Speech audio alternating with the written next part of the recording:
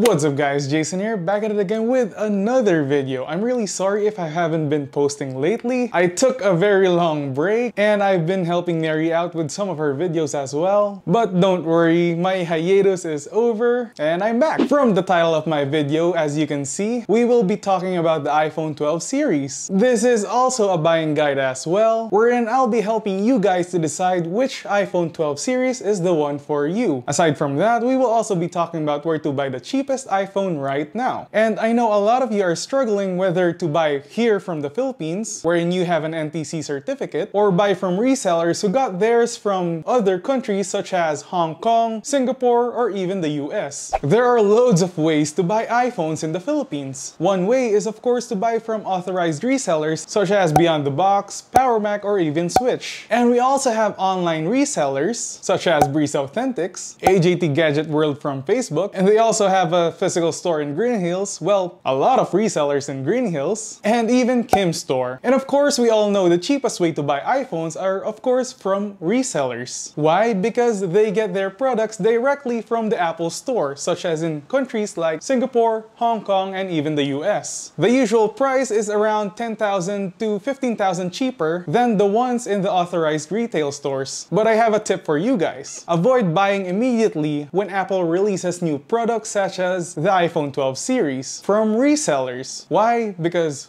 first of all, there's nowhere to buy in the Philippines from official authorized resellers such as PowerMac, Beyond the Box, and Switch. And expect these resellers to mark their prices up from 10,000 to 20,000 pesos from SRP. But since it's already December, the online resellers are reasonably pricing their iPhone 12 series. Why? Because the official resellers such as PowerMac, Beyond the Box, and Switch are bringing the iPhone 12 series to our Philippine shores. So yeah, they're gonna price accordingly, but a lot more cheaper than the official resellers. It doesn't mean that they are cheaper, that you should buy already. If you are very picky, make sure that the iPhone you buy is NTC approved. The iPhones from the official authorized resellers are of course NTC approved already. No need to worry about that, you're good. The reason why the online resellers have cheaper prices for their iPhones is because not all of their iPhones are NTC approved, especially the ones from China, Hong Kong, US, and even Singapore. Which is why you'll notice if you check the AJT Gadget World from Facebook, they have the NTC variant and the non-NTC variant. And the NTC variant is around 2,000 to 5,000 pesos higher. If the iPhone that you bought is NTC approved, it means that the antenna bands of that iPhone is 100% compatible in the telcos in the Philippines, such as again Smart and Globe, or in Tagalog, makakakuha ka ng maganda at stable na signal, katulad ng 4G or LTE, or even 5G, but in select places only. For example, the iPhones that I have right now are not NTC approved. But the question is, did I experience some signal drops or even lost connections in certain areas? To be honest, I haven't experienced that yet. But the iPhones that we bought recently, such as the iPhone 11 series, that are also not NTC approved, did struggle a bit in certain areas in the Philippines. There are times that we've lost signal, but our companions did not experience that at all. So yeah, the experience from the iPhone 11 kinda sucked. With the iPhone 12s that I have right now, I can't say for sure na mawawalan kayo ng signal in certain areas,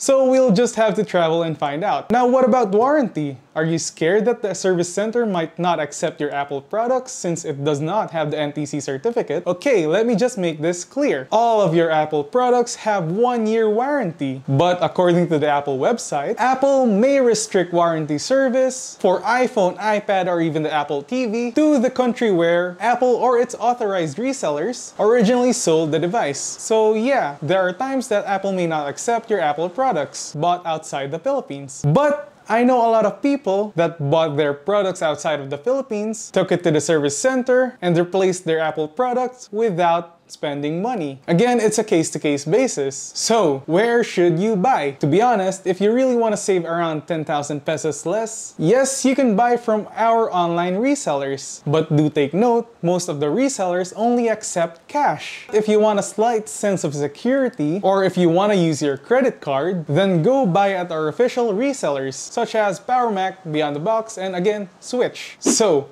iPhone 12 series. Which one should you buy? Should it be the mini, the regular iPhone 12, the 12 Pro, or the 12 Pro Max. First of all, it's a bit unusual that Apple decided to launch 4 variants of the iPhone 12 and landed it on October. And yeah, it's a bit tough to choose which iPhone 12 should you get. First, let me share with you their 5 similarities. Let's start off with, you've heard Tim Cook say it over and over again. They made a meme out of it. 5G. They all have 5G. They also have the same OLED panels, the Super Retina XDR, same A14 Bionic chip, and they all have the latest iOS 14 software. And lastly, the similar square design. Now it's time to differentiate their physical appearances. Starting off with the iPhone 12 mini. The iPhone 12 mini weighs 135 grams, which is really light. The iPhone 12, which I don't have right now, weighs 164 grams. The iPhone 12 Pro weighs 189 grams, partly because of that extra camera and some other components that the iPhone 12 does not have. And the iPhone 12 Pro Max weighs a whopping 228 grams. And for the cameras, let me give you a summary. The iPhone 12 mini and the iPhone 12 both have dual cameras, a 12 megapixel main sensor and a 12 megapixel ultra-wide sensor. And the iPhone 12 Pro and Pro Max both have 3 cameras with a LiDAR sensor. But here's their differences.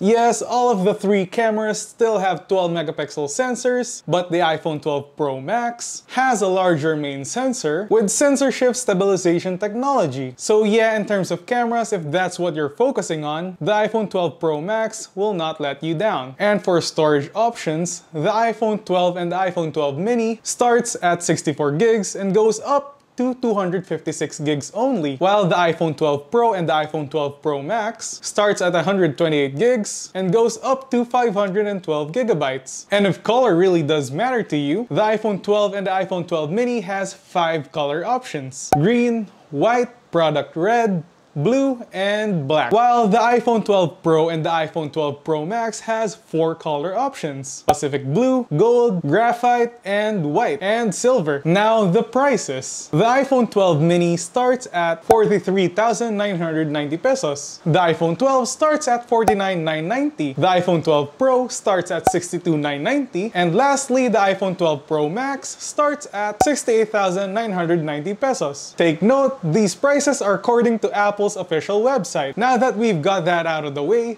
which iPhone should you buy? Actually, for me, the iPhone 12 that is right for you will depend on the size that you want, the money that you have, and the features that mean to you. If camera really matters to you, then the iPhone 12 Pro or even the iPhone 12 Pro Max is the one for you. But that doesn't mean that the iPhone 12 mini and the iPhone 12 does not have great performance. Actually, out of all these phones that I have right now, the one that I would recommend to you is the one that I don't have and the one that I let go, which was the iPhone 12. It's the right amount of size, the right price point, and the overall experience was not bad. The mini is nice, especially if you want a different experience and if you want to experience another small iPhone, but its battery just won't last you the whole day. So I really don't recommend for you to get the iPhone 12 mini if you don't have a main device. And also knowing the fact that the iPhone 12 mini is only 3,000 less than the iPhone 12. So yeah, imagine for 3,000 more, you'll get a bigger display and a bigger battery. So with all what I've said in mind, again, I ask you, which is the iPhone 12 for you? And for those of you who are asking where we got the iPhone 12s, I'll be putting the link down below. And again, it's me, Jayson. See you in the next one. Bye guys!